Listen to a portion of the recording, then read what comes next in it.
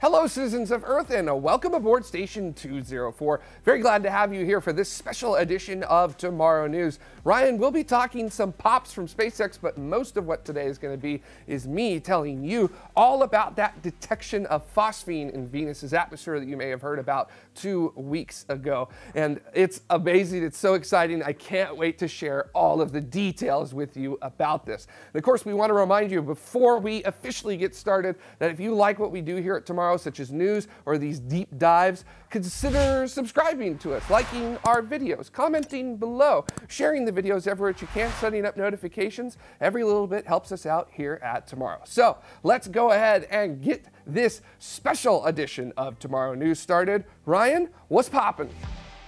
Apart from GPS-3 SVO4 launching next Tuesday, the news recently have just been Starship. I can't continue, that's a tongue twister. Well, that sort of was a half lie, as NASA has actually announced that SpaceX will be launching their Interstellar Mapping and Acceleration Probe, or IMAP mission, which will be studying the outer solar system to see how solar wind from our star could collide with solar winds from other stars. This is scheduled for 2024, however, so I'll drop back in then and give you all an update.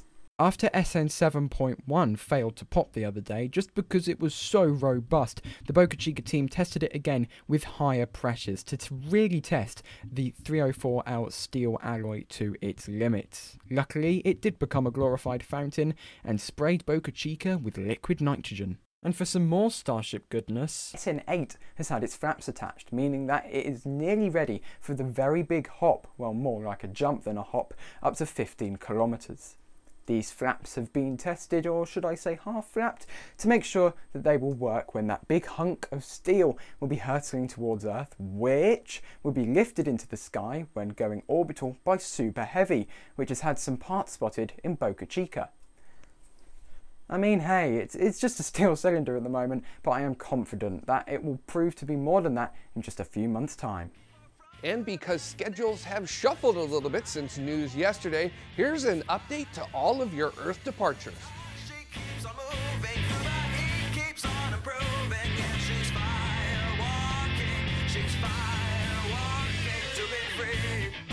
Now I want to go ahead and jump to the inner solar system and talk about a specific planet that sort of gets treated like the redheaded stepchild. You know, not really going to end up talking about it too much. We don't really want to investigate it too much. Sorry, all of you redheads and Josh. And of course, I'm talking about Venus.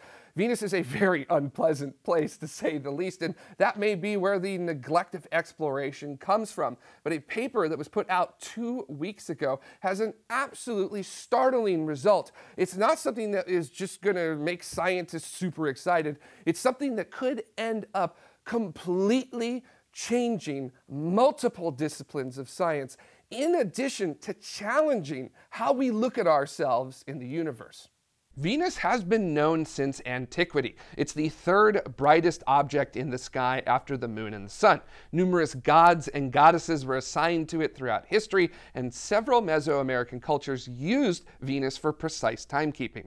Thought of as a star, it wasn't until the observations of Galileo Galilei seeing Venus go through phases that it was realized Venus was actually another planet. And woo boy, did that get Galileo into trouble, amongst other things.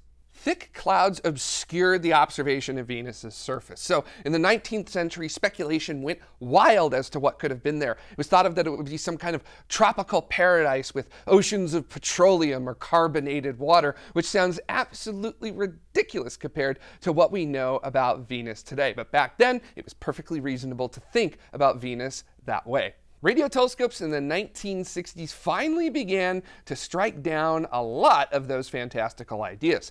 Finding that Venus was rotating extremely slowly clockwise, retrograde to all the other planets in our solar system, and that the surface was absolutely not a welcome tropical hideaway, that the temperatures were well above 400 degrees Celsius. Naturally, most people at that point would probably say, you know what, there's a lot of death that can occur in this place, so hard pass, I'm just going to skip out on Venus. But scientists, nope, they pressed on. But they realized that they were going to need to actually go there. So they got off of their sofas in their laboratories in mom's basements and actually made it happen. While the space race was heating up in orbit around Earth, probes from our planet crossed the silent sea to learn as much as we could about a world where visitation would be a suicide mission. Mariner 2 from the United States made the first flyby in 1962, 35,000 kilometers above the cloud tops. This became the first spacecraft to encounter another planet, and it showed that yes, indeed, the atmosphere is there and it's obscuring the surface, and that the temperatures are scorching hot. The Soviet Union sent several spacecraft, but all of them died at some point en route to Venus. It wasn't until Venera 3 in 1966 that they finally had some success. And of course, that depends on how you measure success as well. And that's because Venera 3, about 2 weeks before it entered into Venus's atmosphere, stopped communicating. It died. Now, it was on course to actually enter into Venus's atmosphere, so a lot of folks cite Venera 3 as the first thing that we ever dropped onto a planetary body in our solar system. But there's actually been some evidence that's come up in the past 2 decades of opening up those archives of the Soviet Union that may put that into question, but we'll get to that at a later time. However, Venera 4 absolutely did make it to Venus and conducted the first successful direct measurements of a planetary atmosphere. It was found to contain about 95% carbon dioxide, and the atmosphere was thick enough that standing on the surface would subject you to an equivalent pressure of being 3,000 feet underwater. Paradise had become hell. In 1969, Venera 5 and 6 were able to enter into Venus's atmosphere and successfully confirm Venera 4's findings, but they did not make it to the surface. It would take until late 1970 with the Venera 7 mission that we would finally have our first spacecraft confirmed to land on another planetary body. Now, Venera 7 was able to see that, yes, indeed, it actually is 460 degrees Celsius on the surface of Venus, and it lasted about 23 minutes in that absolutely awful environment. When the United States decided to go all in on Viking and Voyager, the Soviet Union stayed the course and kept Venus in the crosshairs with the orbiter-lander duos of Venera 9 and Venera 10 in 1975. Both successfully landed, and Venera 9 became the first spacecraft to return an image from the surface of another planet. And that's not tropical, unless you consider basaltic rocks to be festive and carefree somehow. In addition, it was found that Venus's clouds had multiple layers to them, not just a thick haze. 1978 rolled around, and NASA was finally ready to enter into the Venus game. And they sent 2 probes in order to do that: the Pioneer Venus Multiprobe and the Pioneer Venus Orbiter. The Pioneer Venus multiprobe carried 4 atmospheric probes, which sampled a multitude of data points. None were designed to survive the descent through the atmosphere, but as luck would have it, one probe did, and it transmitted data for 45 minutes in the searing, crushing heat. The Pioneer Venus Orbiter carried 17 instruments to expand the knowledge base, ranging from the surface, the atmosphere, and Venus's extremely weak magnetic field. It eventually ran out of fuel and was destroyed via atmospheric re-entry after 14 years in orbit in 1992. Also in 1978, the Soviets were back in the mix with Venera 11 and 12. But unfortunately, all of the upgrades that they provided to the lander, such as color cameras, a robotic drill arm, and soil sample analysis systems, didn't end up working. But during the descent through the atmosphere, they were able to detect that the clouds had quite a lot of chlorine and sulfur in them. So Venus is really starting to sound like an absolutely terrible, awful, no good planet to try and go visit. So of course, we continued to chuck masses of exotic metals with circuitry at Venus. Venera 13 and 14 came in 1982, with Venera 13 providing the first color images of the surface of Venus. Light from the sun decidedly stained a harsh, sickly shade of yellow. Now, both landers carried microphones and recorded audio to measure wind speeds, and this actually allows us to hear the sounds of another planet's surface for the first time. Everybody, let's take a listen.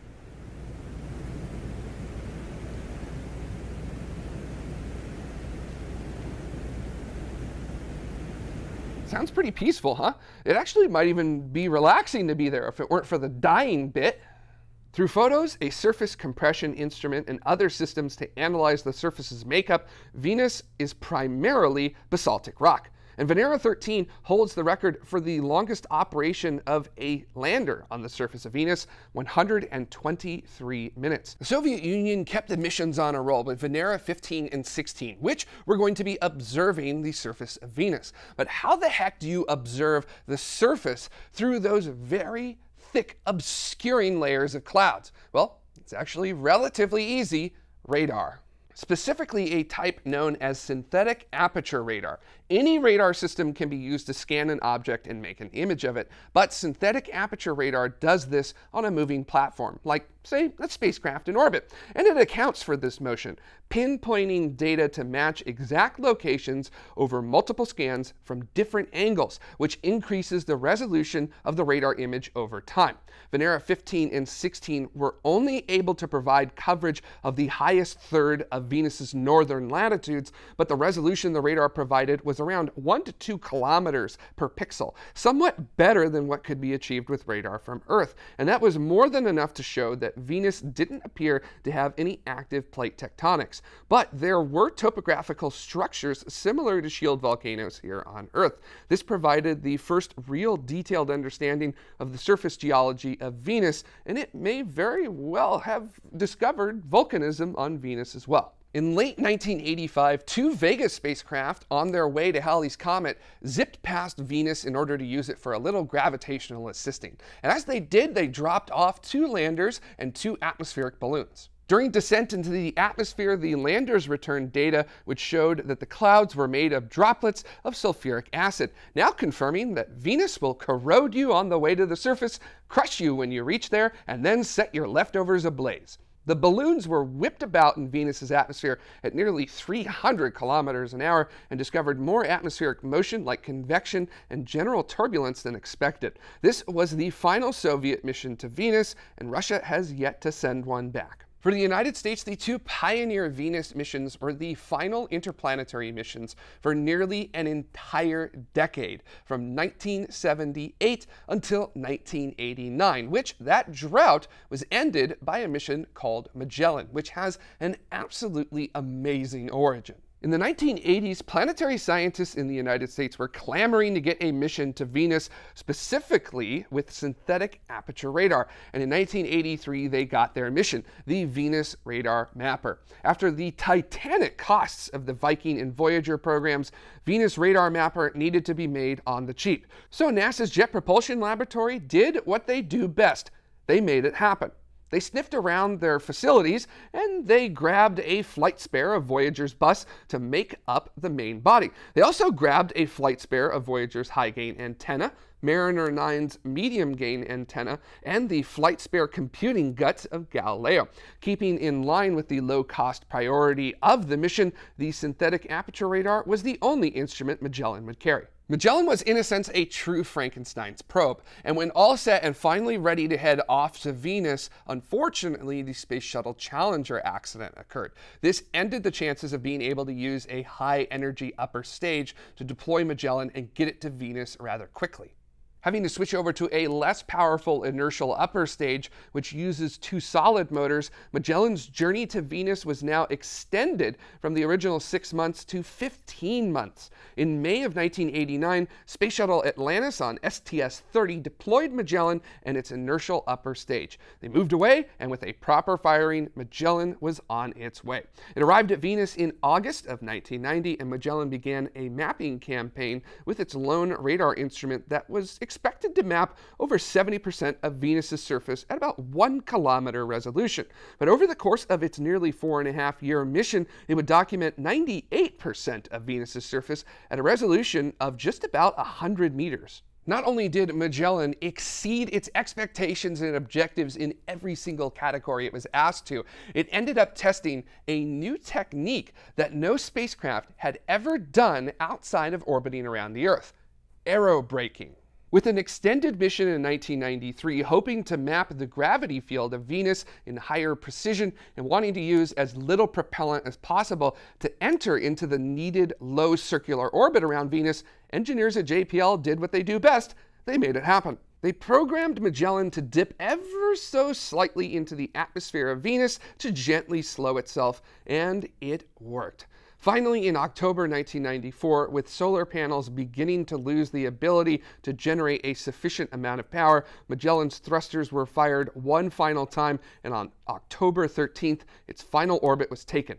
Although the majority of Magellan probably vaporized on entry, there is likely wreckage of it laying strewn about somewhere on that blazing rocky surface. It would be a little over another decade before we sent our next mission to Venus, and that would be the European Space Agency's Venus Express, which was there to study Venus's climate and atmosphere over long-term observations. Entering orbit in April 2006, it began an 8-year mission that found a massive double vortex in the atmosphere at the southern Venusian pole, the confirmation that Venus has lightning, but it occurs at a lower activity level than lightning here on Earth, that a layer of ozone actually exists in the upper atmosphere, and there's a cold layer in the atmosphere where carbon dioxide may precipitate, almost like a snow of dry ice.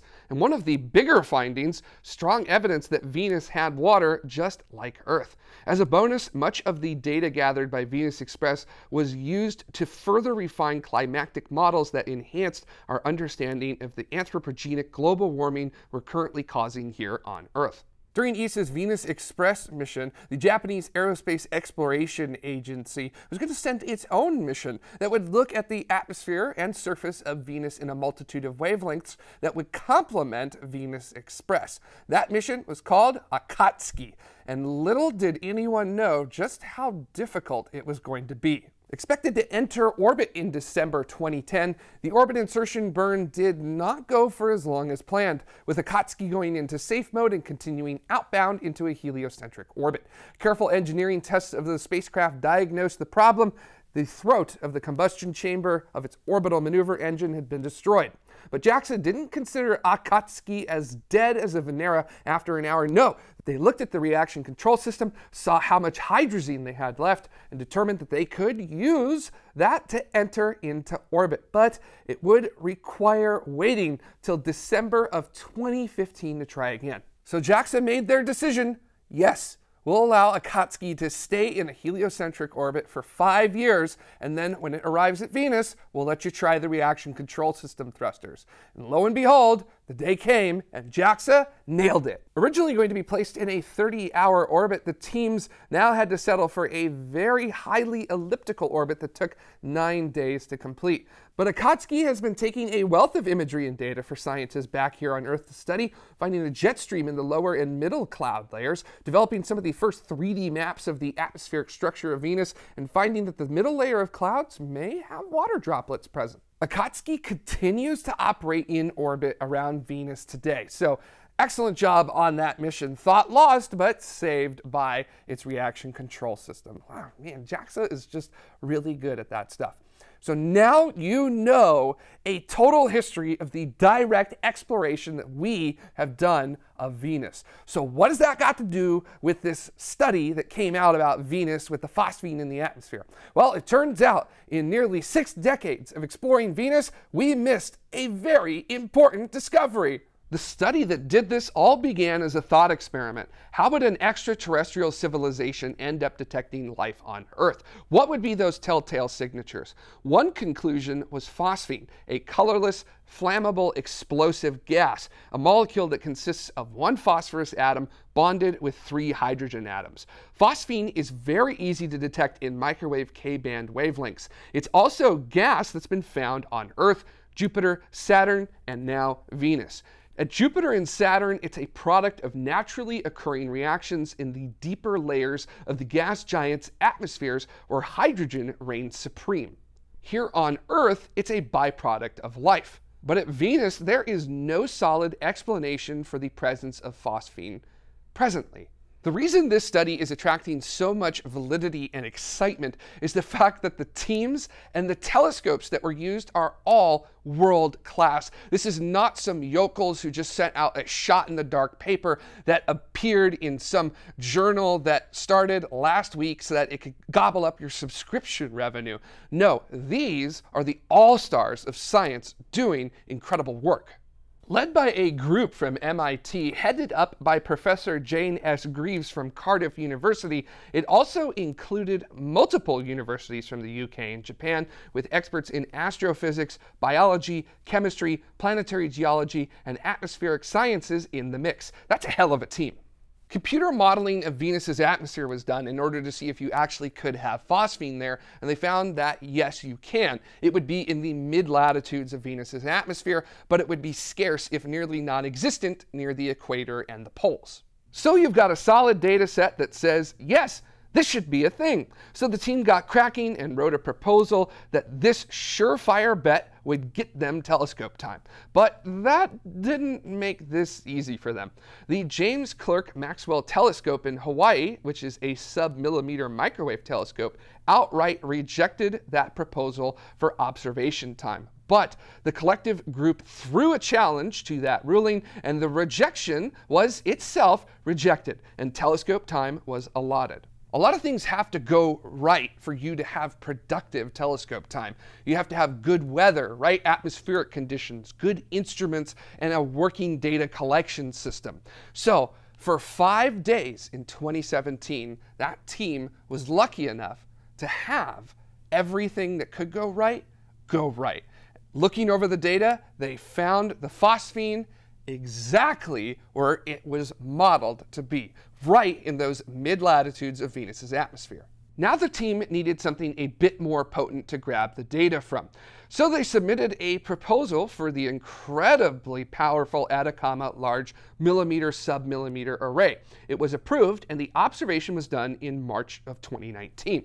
The data gathered from ALMA agreed with the data taken 2 years earlier on the JCMT, once again lining up with the models. So the group did exactly what you do when your data and models all agree with each other. You go into it and you viciously rip it apart looking for false positives. In doing so, they found that there was none of that in their data or their models. Everything really was in agreement. All of a sudden, this team had a monumental discovery on their hands. Now the gears shifted to trying to find a process outside of life that could generate phosphine naturally in the concentrations that the data shows exists in Venus's atmosphere. Months of work analyzing and modifying models couldn't account for it. Natural processes would either not work at all or produce phosphine at levels up to 8 orders of magnitude less than what presently exists. The group's conclusive explanation is very simply stated: there isn't one. The paper is very clear that if a chemical process can't explain the levels of phosphine present, then it has to be a process that may not have been considered possible, or something that we don't even presently know about. But there were 3 candidates: geochemistry, the interaction of rocks; photochemistry, the effect of light on materials; or possibly a byproduct of life. And that is the absolute stunner. The study had to recognize that through all of its methods and all of its tests, that there was the possibility that this excess gas in Venus's atmosphere could actually be from a biological source. And having a paper with the data to back that up, actually admitting that, is something that is completely unprecedented. But of course, the authors of the paper are very right to caution everyone that this is not a discovery of life. This is just a discovery of a signature of the possibility of life. And it's very, very important to remember that, because Venus's atmosphere, we really don't know much about it. So that long bout of history that we started with in this segment is the foundation to the realization that the total amount of time scientific instrumentation has sat studying Venus's atmosphere in situ on every single mission combined is shorter than a single flight from Singapore to New York here on Earth. The geochemical and/or photochemical processes that happen on Venus could be radically different from what we have here on Earth. If it does turn out to be a geochemical and or photochemical process, then that ends up challenging some of the fundamental cores of theories in geology and atmospheric sciences. We could also look at phosphine and say, well, you know, if it can occur geologically and or photochemically, maybe we shouldn't use this gas to try to hunt for life when we're able to analyze exoplanet atmospheres. All of that in and of itself is pretty exciting, but the possibility of it maybe being life in the atmosphere of Venus, that is the cherry on top of a super paper sundae. Now, there are good reasons for why life is on the table, because there are things that we do know about Venus's atmosphere that we can compare to conditions that life on Earth can handle. Certain layers in Venus's atmosphere at the mid-latitudes, where the phosphine was found, are conducive to allowing phosphates that would be present to be reduced into phosphine, which is done biologically. In addition, we know that the circulation of the mid-latitude atmosphere of Venus is a cycle that lasts about 2 to 3 months, which is more than enough time for microbes here on Earth to go through a cycle of reproduction. The MIT group is now moving to gather more data for their studies, so that way they can diligently continue to work to try to prove themselves wrong about it potentially being life. And I'm sure independent groups over the next year or two are also going to grab this study and try to do that as well, because that is how science works. But something that's very, very important, you can only do so much at home, right? Over the course of 72 hours, the focus on a mission to Venus went from, well, it requires a niche of engineering that's currently beyond us to allow exploration, so we're just going to have to wait a few decades, to flagship class mission right now, make it happen. It just so happens that NASA, Roscosmos, ESA, and several others actually already have their sights set. NASA currently has 4 mission proposals competing for its upcoming selection of 2 missions in the Mid-Range Discovery Program.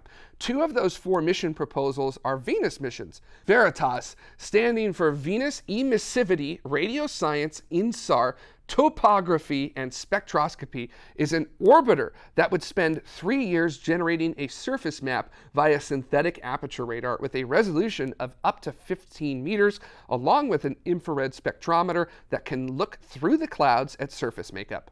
The other mission is Da Vinci, standing for Deep Atmosphere Venus Investigation of Noble Gases, Chemistry, and Imaging. It would plunge into Venus's atmosphere, sampling at all altitudes to get a better understanding of the evolution and current atmospheric interaction, along with imaging the whole descent, providing data to ascertain the geology of the landing site. Both NASA proposals would launch in 2026. Roscosmos has Venera D, a dual orbiter lander mission in the early concept phase. A collaboration with NASA is expected, and it could include an ambitious lander designed to last up to 90 days on the surface, and an aerobot that would fly for up to 4 months in the upper atmosphere. The Indian Space Research Organization has done preliminary studies on an orbiter with an atmospheric balloon probe. Called Chakrayan-1, ISRO has received a multitude of instrument proposals from universities in India, along with NASA, Roscosmos, and France's National Center for Space Studies. The European Space Agency has its own solo effort called Envision, currently as a proposal finalist in the upcoming medium-class Cosmic Visions program mission selection. Proposed to spend 4 years in orbit, it would use a synthetic aperture radar provided by the Jet Propulsion Laboratory for high-resolution surface mapping. It would also have a separate radar to analyze the subsurface and a suite of spectroscopy instruments to study surface composition, temperatures, and atmospheric measurements. Peter Beck, a good friend of TMRO and the CEO of Rocket Lab, earlier this year said that they would be sending their own mission to Venus to drop off an atmospheric probe during a flyby to hunt for potential life. Now it seems that we should be asking Peter to buy the lottery tickets. Rocket Lab was already collaborating with the MIT team that made the phosphine discovery, and with the recently operational Photon spacecraft bus, the plan is to have an atmospheric sampler that operates for as long as it can, with a stated desire to send a campaign of missions to Venus. As per his tweet to me, 2023 is looking to be the best time to head to Venus. So Rocket Lab may very well beat out all of the planet's space agencies to getting back to Venus and potentially confirming that life is or isn't present. You know how people think that Elon is a Martian? Well, maybe Peter is a Venusian. I mean, I don't know. It's not just Rocket Lab who seems to have had a momentary burst of clairvoyance. Back in 2018, the European Space Agency and JAXA ended up launching a dual probe together called Bepi-Colombo. It's heading off to Mercury, where it's going to arrive in orbit in 2025. Now, on its way, it's actually doing 2 gravitational assists at the planet Venus. And they had already scheduled scientific observation during those gravitational assists, and they have an instrument on board that may possibly be able to detect that phosphine. The first flyby is on October 15th of this year, and next will be in August of next year. ESA's spacecraft has a thermal infrared spectrometer aboard, and that has the best chance of catching phosphine to become an independent verification, but don't hold your breath. It's unknown by that instrument's team if it's actually sensitive enough to catch the phosphine in the levels that are present. Another thing to keep in mind, this first flyby is at roughly 10,000 kilometers above the cloud tops. That is quite a distance, and the announcement of the discovery of phosphine has come too late to change the current observation plans to better aid in the hunt. The flyby in August of next year occurs at a much lower altitude, a mere 550 kilometers above the cloud tops, so if the detection were to occur, the chances would be much better for next year's flyby. There's a lot on the books for both current and potential missions to Venus, but what would an ultimate top-of-the-line flagship class mission look like? Well, turns out 6 weeks ago, the Jet Propulsion Laboratory and NASA's Goddard Space Flight Center actually dropped a study about a flagship mission to Venus and exactly what it should look like. Flagship class missions are multi-billion-dollar all-in-ones, designed from the ground up to find answers to as many of the big questions as possible, and as well, generate new big questions no one had ever thought of. The Venus flagship mission study includes an orbiter, 2 smallsats, an aerobot, and a lander. Total mass, nearly 10 tons, with an estimated budget at approximately $3.7 billion. Now, because of that nearly 10-ton mass, the launcher would be a Falcon Heavy in a fully expended configuration. There will be no reuse there. And launch would occur in June of 2031, with the 2 smallsats deployed immediately, allowing them to fly independently of the primary spacecraft. Now, the main spacecraft would perform a flyby of Venus in October of 2031. The 2 smallsats would actually arrive at Venus before the main spacecraft sometime in August of 2034. And even though there is a flyby performed in 2031, the main spacecraft will not enter orbit around Venus until November 2034 to allow for the mass of the aerobot and lander to be carried on a single mission. The aerobot is released 5 days before orbit insertion, and once deployed will last a minimum of 60 days in the atmosphere. In orbit, the main spacecraft deploys a synthetic aperture radar and begins surface imaging, finding an appropriate area for the lander, which is released in May 2035. It takes about an hour to descend through the atmosphere, and it then begins 7 hours of surface operations and will carry a weather station that will try to operate for up to 60 days. The mission of the main spacecraft continues until it performs aerobraking in May of 2037 to lower into its final polar science orbit, which it will reach in May of 2039. Composition of the surface of Venus will be studied from orbit and on the lander, as would atmospheric makeup and motion, magnetic field interaction, solar interaction, imaging systems in optical wavelengths, and others that can penetrate Venus's thick clouds. And because of the recent study, I'm pretty sure they would also throw something on there to hunt for life. The designs are in place, so the only thing stopping a Venus flagship mission is approval and budget. Had you asked last week, you could have included motivation as something also holding back a Venus flagship mission. But with that recent study, there's no longer an excuse for us to not go to Venus. So hopefully that was a thorough enough examination of the exploration of Venus, what we discovered, and what we're going to be doing, hopefully, in the future. And if that was simply not enough for you, we're going to go ahead and drop links to both the paper from the Royal Astronomical Society and that awesome Venus flagship study down in our description below. So make sure to take a look at that. Let's go ahead and wrap up by saying thank you to all of you who helped contribute to make the shows of tomorrow possible. Today was one hell of a deep dive, and these kinds of videos and shows that we make simply just aren't possible without your support. The time, the effort, and the resources are difficult to acquire on our own. It takes a concerted effort amongst our team to make it happen, to have the equipment to make it possible, and to have the time to make sure we have our shows at the quality that we feel the universe needs to be shared at. So if you'd like to help support us at TMRO, consider heading on over to youtube.com/TMRO/join and take a gander at the levels and rewards that you can get. And don't forget subscribing to our channel and setting up notifications, liking our videos, commenting below, and sharing our videos with everyone that you know is another way that you can be an incredible help to us here at TMRO. Whew! And that is Seco 7 for this week's edition of TMRO News.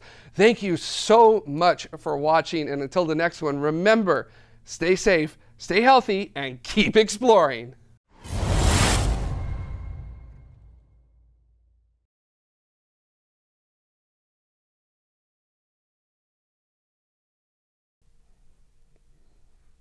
Study Venus's climate and atmosphere in a long-term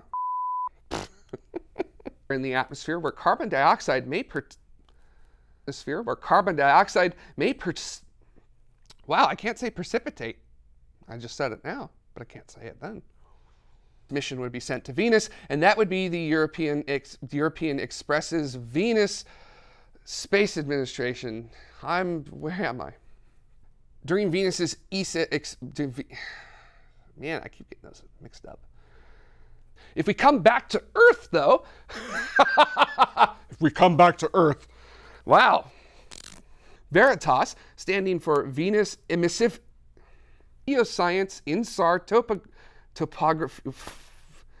Radio Science INSAR Stop with these acronyms!